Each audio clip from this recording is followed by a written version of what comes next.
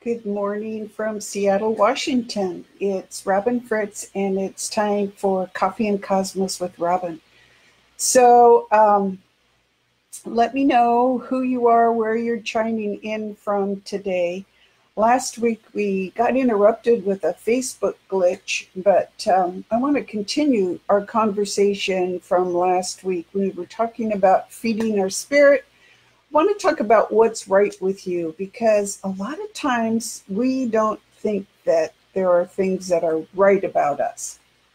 So I want to talk about that. We're going to do a meditation with the Crystal Fallon, the Crystal of the Week. And if you have a question for me to look at for you or a comment, please join in here, because this is interactive and it's our place to gather together once a week to share what's going on with us and to look at the issues in the world and how we fit in and what we're up to. So again, welcome to Coffee and Cosmos with Robin. My name is Robin Fritz. I'm an intuitive and spiritual consultant, a certified past life regression specialist based in Seattle, Washington. I'm here each week on Facebook Live, and I do a radio show at omtimes.com radio twice a month, the first and third Mondays. So today's show at 2 Pacific time, 5 Eastern, is on working with our crystals as partners. So grab a crystal this afternoon and join in. We're going to have lots of fun. Plus, I'm going to tell some stories that I've never told in public before. So thanks for chiming in. Valentino, great. Let me know where everybody's from. But let's get started here with a quick meditation with the Crystal Fallon. Take a good look. I'm going to just put him right in front of my face here. You'll probably see me through him. Fallon is citrine, Lemurian quartz, and those are all planes inside of him. If I can twist him at a certain angle, you might even be able to see the rainbow. But Fallon is an ancient healer and truth bringer, so as you gaze at him, take your attention to the top of your head, and we're just going to get grounded and balanced here together. So breathing down from the top of your head to the bottom of your feet, just let the cares of the day wash away and get here and be part of this community. Breathing down from the top of your head, down your face, your shoulders, your chest, your hips, your knees, and your feet. The top of your head to the bottom of your feet. Just feel the cares of the day washing away. Excuse me. And now breathing up from the bottom of your feet, past your knees, your hips, your chest, your shoulders, your face, and the top of your head. Sorry. I have a lot of dust in the air here in Seattle. So, how can you get certified in past life regression? Great question. I live in the state of Washington in the United States. A certified regression specialist is a licensed hypnotherapist. And so you have to take training that ties in with the state. Not every state requires that, and I don't know about other countries. So send me a note, Nancy. There are past life, you can like Google past life regression and find different places to study with. Make sure the person you study with has been doing it for a while and has all the certifications, because there are some people out there that aren't as good as others. You can also contact the Brian Weiss Institute, WEISS, and they might have links there. But it's pretty amazing. Past life regression is totally amazing. And I love doing it as a hypnotherapist as well as an intuitive, because hypnotherapy turns out to be what Fallon and I have always done together, which is help people get grounded and balanced in the space. But it also allows you to let your soul speak out, which is amazing for people to just hear their souls talking to them. So for the top, it actually fits in pretty well, Nancy, so thanks for bringing that up. It fits pretty well with my theme today. Last week I was trying to talk about how we feed our spirit, and then Facebook just glitched out on us and I came back on. But I've had some emails in the meantime, so I thought I'd go back to that subject, how we feed our spirit or what's right with us. And the reason for that is a lot of times we feel that we're not good enough. And I know I've felt that way for a lot of my life, especially when I became handicapped and couldn't work for years. I felt like I had no value, no worth to myself or to anyone else. And I would find myself saying that I don't have any value, or I'm not good enough, or I deserve to be in pain. And none of that is true. It's just this trap that we fall into when things go wrong. So the question then is, what do we do right? What's right with us? So, when we choose human bodies, here's the thing. I think humans, being human is a tough job because we think a lot. My mother used to tell me, you think too much. We think a lot and we get ourselves into these mind traps. And we look at our animals or our crystals or the trees or our own homes, and they don't have that level of self-doubt that we have. So when your soul chooses a human body, you're really choosing to up the ante on your growth towards more self-love. So first of all, becoming human is a big job. So congratulate yourself on being human. But quit thinking in terms of bad or what's wrong with us, because it's depressing and it's limiting. And as I said, I can tell you that from personal experience. So instead of turning around and saying, what's right with me, right? You'll find plenty of things that are right with you, I promise you. And you can start the day thinking that. So you wake up in the morning, do a quick energy healing on yourself, even just cross hands on your heart and invite love and healthy energy in. But start each morning with something that really matters to you, like I am good enough. Does that make you feel good? Then say it. I am good enough. I take care of myself, mind, body, and spirit. I'm looking forward to a good day. And yeah, sounds great, right? And then something happens to throw off your day, or we doubt, or something just isn't working right, and that comes with the territory of being human, right? We've all got that. So we can choose to move forward in life. We can choose to work through the blocks that come at us, and we can choose to not have regrets over what we've done, and learn to live with it and to move forward and to correct the mistakes that we make, so that we're always moving forward. And that's the thing that I didn't do for many years. And that's the trap that a lot of clients are in when they come to me. And it's like, keep moving forward.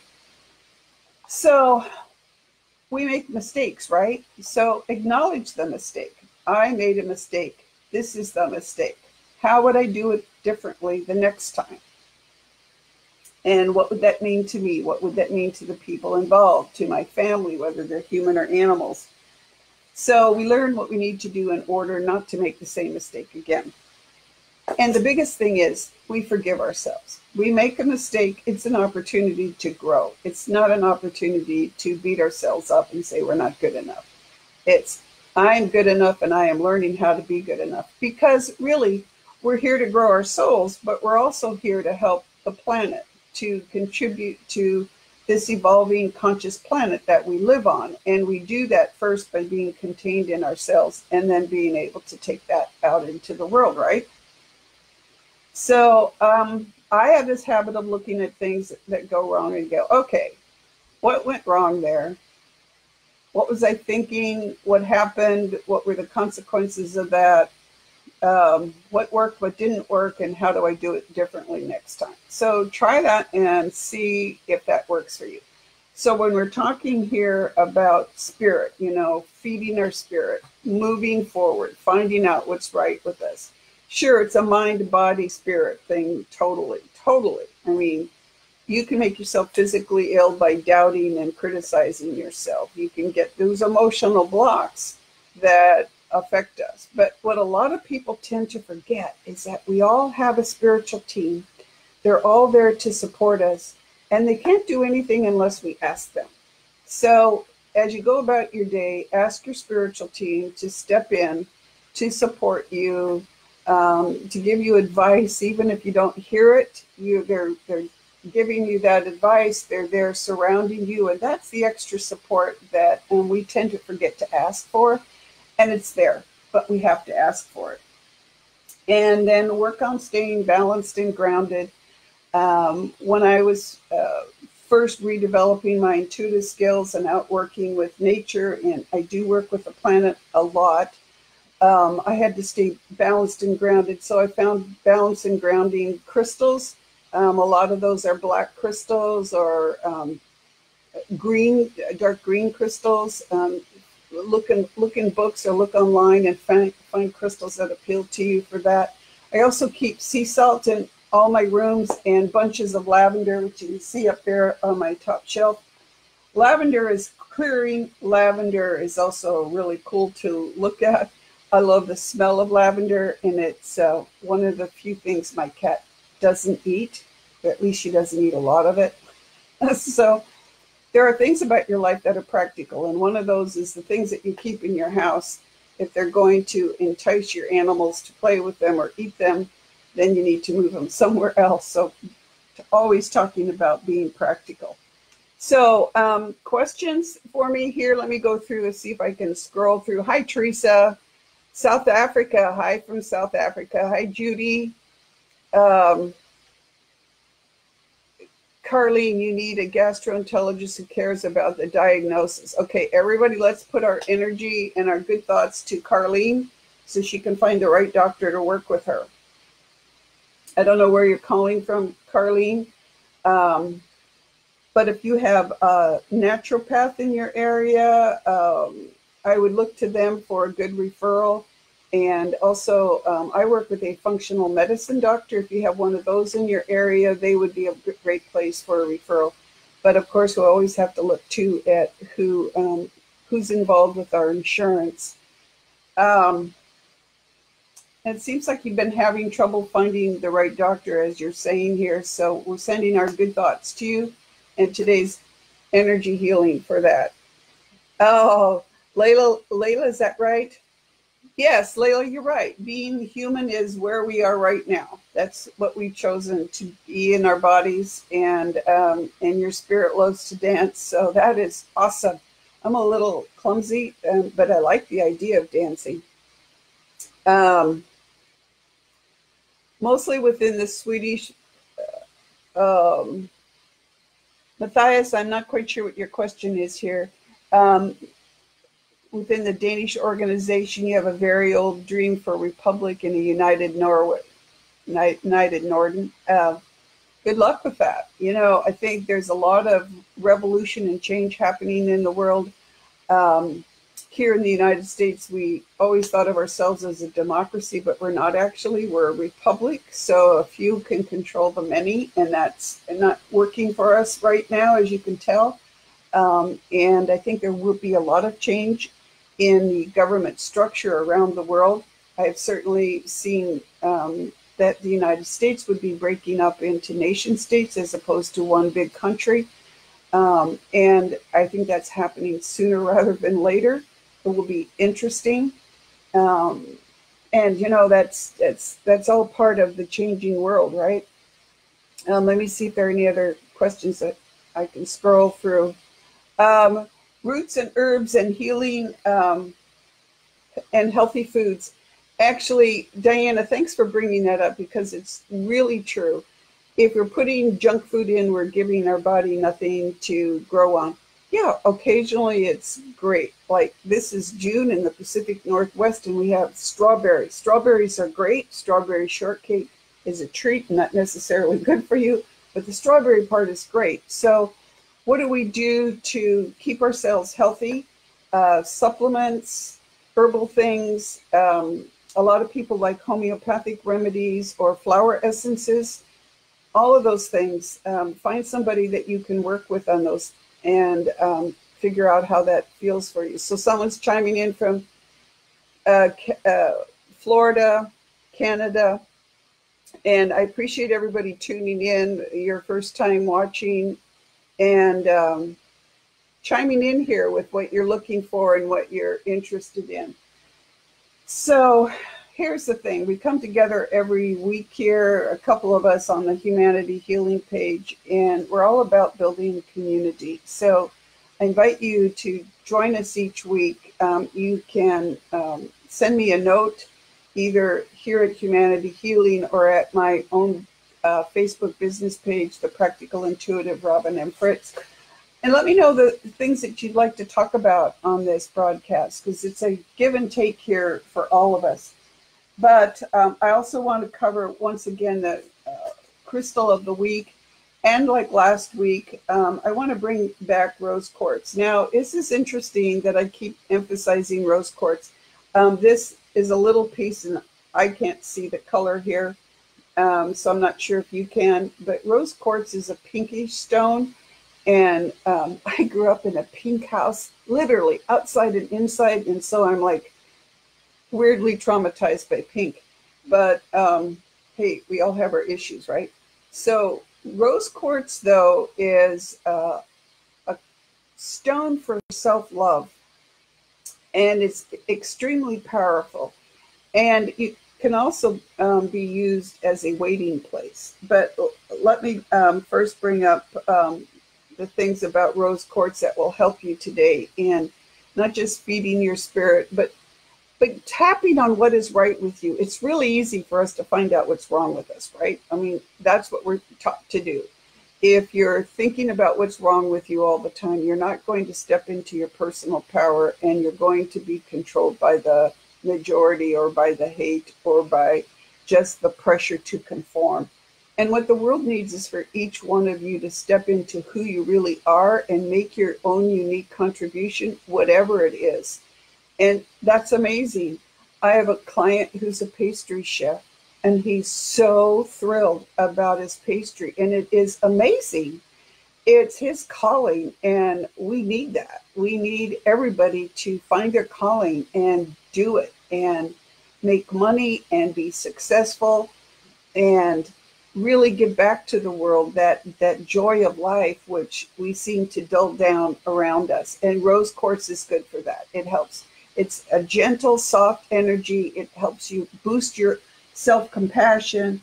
It helps you feel peaceful and contentment, and it helps you to accept love and give love. And accepting love is really hard for us. So here's a piece of rose quartz. You can get just a small piece, stick in your pocket and carry around. Oh, and mine is warming up because it likes to be praised. So that would be your reaction to a crystal, having it warm up. So, and that reminds me to suggest you join me this afternoon again at my radio show at omtimes.com radio, The Practical Intuitive, Mind, Body, Spirit for the Real World. We're talking about how to create a relationship with your crystals. And I'll share some really amazing stories and some tips on how you can actually have a real relationship. And it's not any of that weird stuff like, I'm never going to tell you to go bury your crystal under the light of the full moon, because that's like silly. So I want to thank you for joining me today. And it is my privilege and my honor to be here with you each week. Next week, let's do some more readings for people. So send me a note on things that you'd like me to look at with you and for you. And we can all join in together here. So let's join in with our friend who asked for a gastroenterologist and help her find that energy of acceptance somewhere, someone who's going to help her. And all of you who are feeling self-doubt, we send you that energy of love.